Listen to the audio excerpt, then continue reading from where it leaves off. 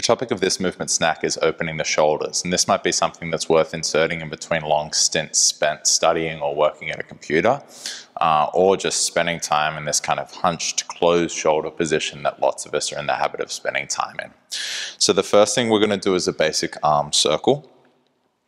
The circle will be drawn on the sagittal plane, so you can imagine a wall running alongside parallel to the foot, and the hand's going to be brushing along that wall the entire time without hitting into it or deviating away from it. So we'll start by sending the hand forward and up, back, and down.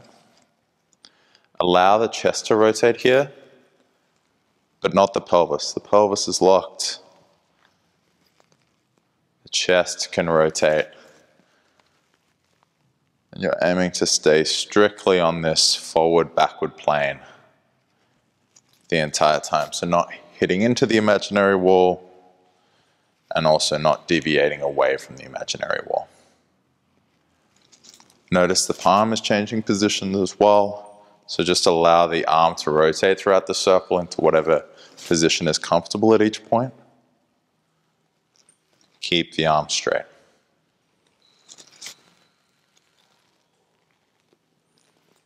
Other way.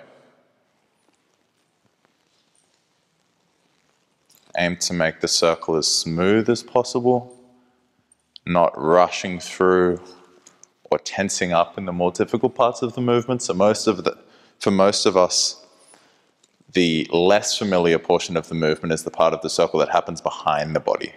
So here there can be a tendency to tense up, to hold the breath, or to speed up and to try to skip through that difficult part of the movement. Instead, I would recommend slowing down, aiming to keep the breath smooth and steady the whole time, and encourage those ranges of motion to become more and more familiar through relaxation. Okay, change sides. So, imaginary wall running alongside the foot, hand brushing along that wall. The entire time, allow the chest to rotate, do not allow the pelvis to rotate.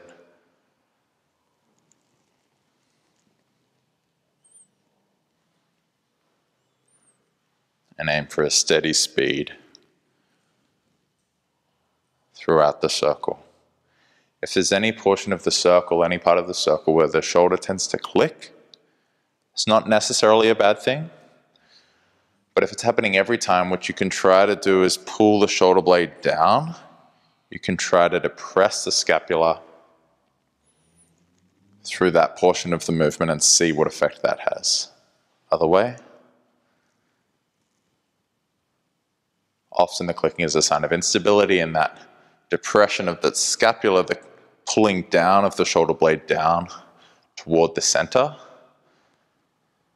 is enough to connect the shoulder a little bit more to the torso and eliminate that uncomfortable clicking that can sometimes happen.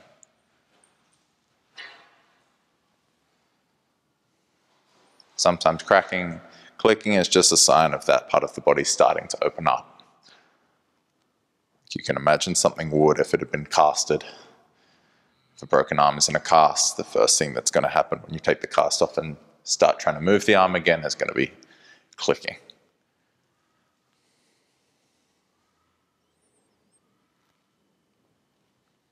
So those frozen parts of the body start to thaw out, to defrost. Okay.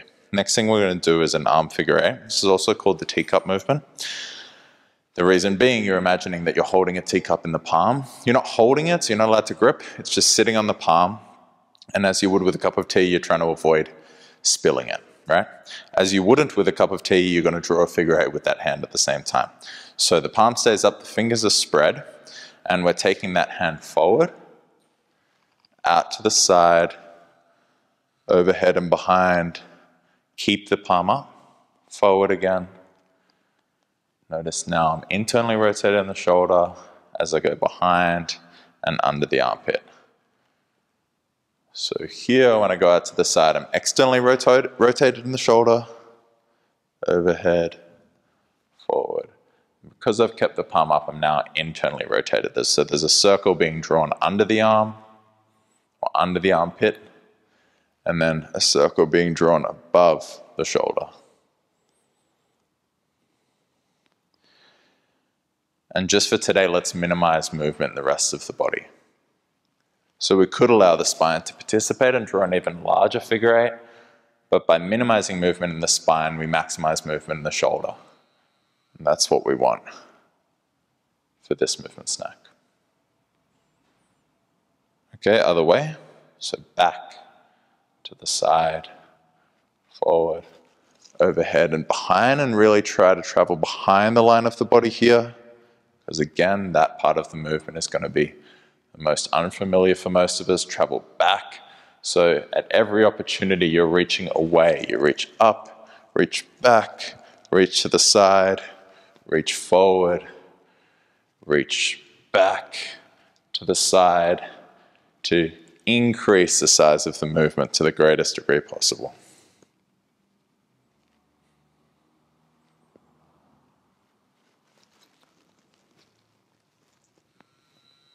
Change sides, forward, so this variation is led from the fingertips, traveling forward, to the side, behind and overhead, forward again, keep the palm up, to the side, behind and under the armpit.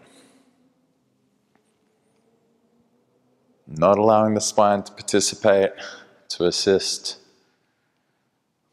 working again with a constraint that increases the degree of freedom in the unconstrained part of the body, the unconstrained area.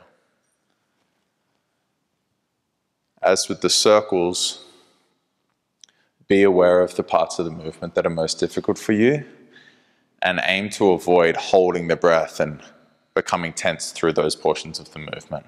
When you reach the hip, we'll change direction. So go back to the side, and this variation is led from the shoulder, to the side, forward, under the armpit, and back. And so instead, breathe through and relax through those uncomfortable, unfamiliar parts of the movement. This will encourage the shoulders to open up.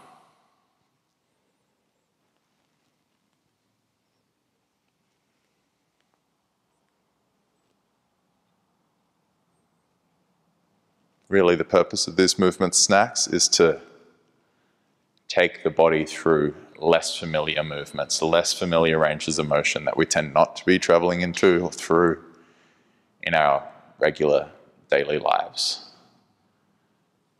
And so it's those parts that we want to spend the most time in, rather than skipping past them because they're, at least to begin with, perhaps a little bit uncomfortable.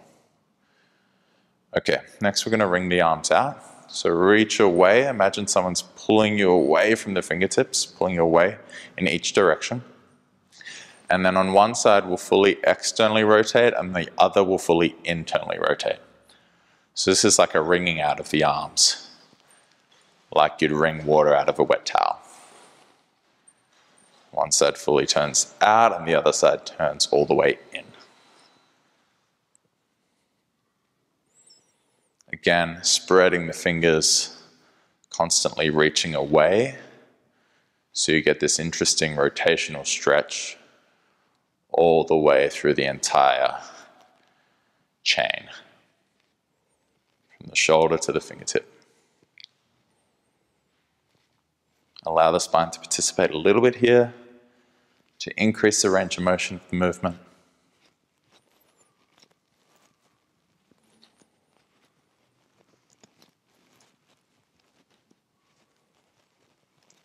Okay, we're going to finish by emptying the arms of tension.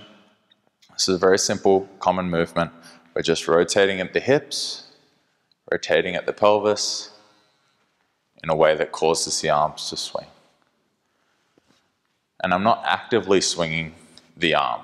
What I'm hoping for, what I'm aiming for is a completely heavy, completely relaxed arm.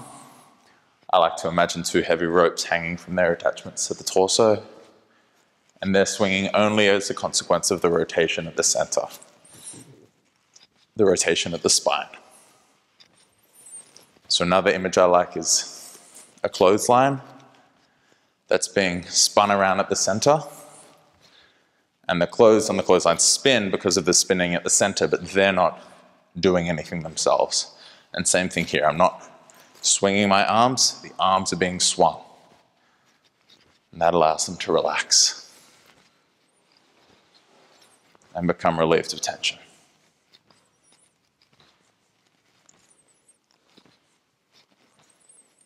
Okay, shake the arms out.